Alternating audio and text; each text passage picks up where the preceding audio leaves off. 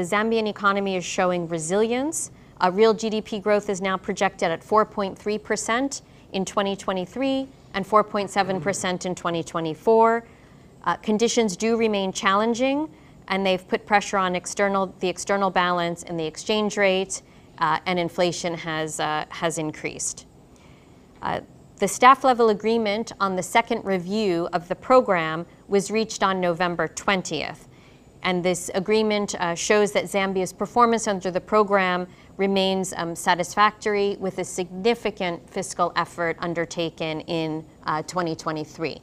Zambia's performance under the program, the agreement in principle with official creditors on the MOU, and the authorities' good faith efforts to reach agreement with private creditors are sufficient to bring this review to our board toward the end of December, so this month. And approval of the review by the IMF's executive board would give Zambia access to $184 million in financing under the program.